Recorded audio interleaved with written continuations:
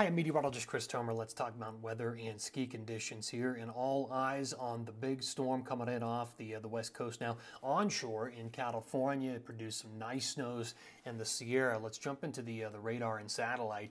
And everything that you see up here out ahead of this is kind of pre-storm type of snowfall, kind of ragged as it moves into Colorado there. You can see that'll add a couple of inches in the high country of Colorado. Also snow up into the Wasatch, so we'll add some accumulation there ahead of the storm. But really the low is sitting back. Let me show you what this looks like.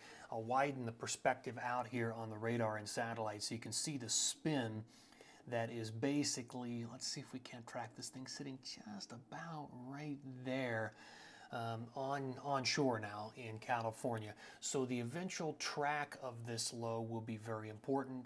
As I've been saying, and you might have heard, the southern track of this will be critical to determining who gets most of the snow. It should take that track and become an Albuquerque low or Panhandle hook storm by the time we get into this weekend. And any deviation in that track, the snowfall amounts, especially in Colorado, will be very sensitive to that track. And if there's any deviation, that will change the corresponding snow amounts or where the belt of highest accumulation set up. So part of this has to do with the jet stream. Without this, the storm system really wouldn't have much of a life cycle to it. But let's take a look. So you can see the dip off of the west coast right now.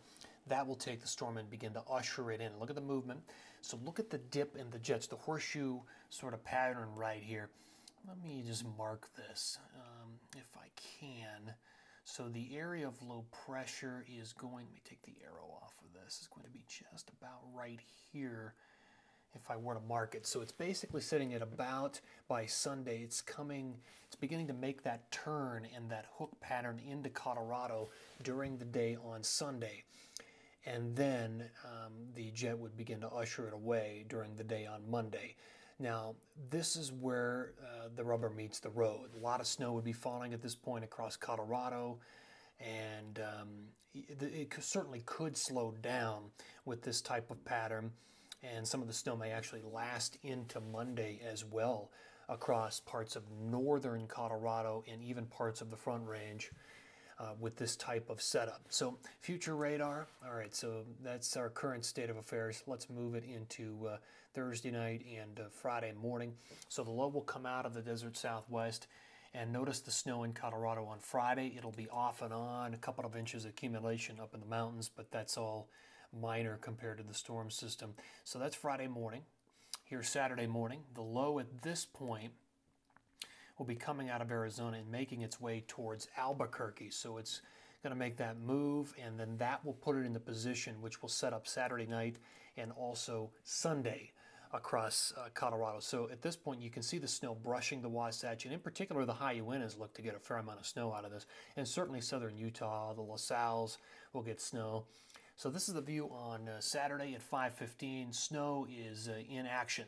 You've got some heavy belts of snow setting up, and really what this is tied to is the low that is sitting over or even close to Albuquerque, and then will eventually, like I said, make that hook pattern up through southeast Colorado and up through the panhandles of Texas and Oklahoma. That puts the upslope winds, that rotation around the low, to pile in the precip across the Front Range of Colorado, and for that matter, watching the foothills and the Continental Divide of Colorado very carefully for big totals. So basically from Winter Park to Eldora to Longs Peak to Cameron Pass, and then running all the way down that eastern slope of the Front Range in Colorado, it looks like that's where some of the biggest totals are going to be, in feet, in fact. So that's Saturday at 5:15. All right, so what about Sunday morning?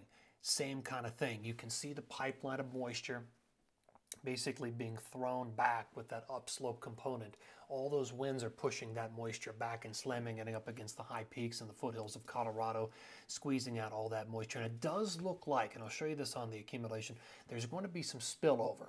So while most of the accumulation in Colorado will be on the Continental Divide and east, some of it will spill over into Summit County, Grand County, and then down into the Saguache, even possibly as the storm hooks out from the eastern plains and goes north. So that's Sunday at 5:15. Now at this point, the low is moving away.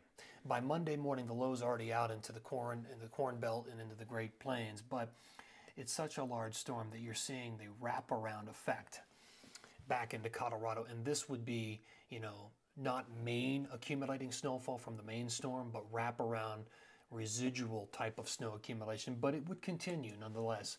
At this point, it looks like into Monday morning. So as far as accumulation goes, so let's just run this into tomorrow morning. We'll add some in Utah. You can see some of the accumulation in Utah, the numbers coming up right there. Then we'll add some more into Saturday morning. Notice we're pushing between 6 and 12 inches there across Alta, Snowbird, Park City, Little and Big Cottonwood Canyon. So 6 to 12 on the way by Saturday morning there. Bryan Head will get more. Kings Peak, LaSalle's will get more. In Colorado, we're just starting. This is all just light until we get into Saturday night and into Sunday morning. This is by Sunday night. These will be somewhat grand totals, if you will, in Colorado. So let's break this down. You've got big totals running right on the Continental Divide in Colorado and then spilling down across the eastern slopes of Colorado. I mean, I'm forecasting feet of snow in some of these areas. It's entirely possible that from Loveland to Winter Park to Eldora to Longs Peak to some of these towns like Estes Park to even places like Cameron Pass, we're looking at 2, 3, 4, 5, 6 feet of snow by the time this storm is said and done, that eastern side of the Continental Divide. Now, it's possible, like I was saying, some of this spills over into Summit County, maybe even into Eagle County as well, towards Vail Pass, the Gore Range. I don't really see much falling in Steamboat 8 to 16 probably in that area because I think you're just a little bit too far away from the event with downsloping winds to some degree. But there will be some spillover. Nonetheless, down into, like I was saying, like Breck and Vail and Keystone and a lot of those areas. And even as the storm kind of hooks up, going up the panhandles and up through southeast Colorado, you're going to find some of the wraparound snow on that curvature that on the return trip is going to affect places like the West Elks, Aspen, Snowmass, even as far down as Leadville and Buena Vista and Salida in Colorado. So this is a pretty good storm, and some of the outer bands may very well brush up against Kings Peak. You can see the number there at 28 inches. That's going to be big. What's the uncertainty there is, do some of those bands from Kings stop right there in the high Uintas, or do they continue back towards the Little Cottonwood area and continue to tick up that total? That's entirely possible. I could be too conservative here with the numbers in the Wasatch. They could be higher if those outer bands continue to affect the Wasatch into Monday. So that's also something to keep in mind. But nonetheless, this is going to be the biggest storm of the year for parts of Colorado. Not all of Colorado, but parts of Colorado. And yes, it does depend on the track of the storm. Any little shift to 50 miles will affect these totals. So we'll do another update tomorrow. But that's it for now. Appreciate you tuning in here. Have a good day.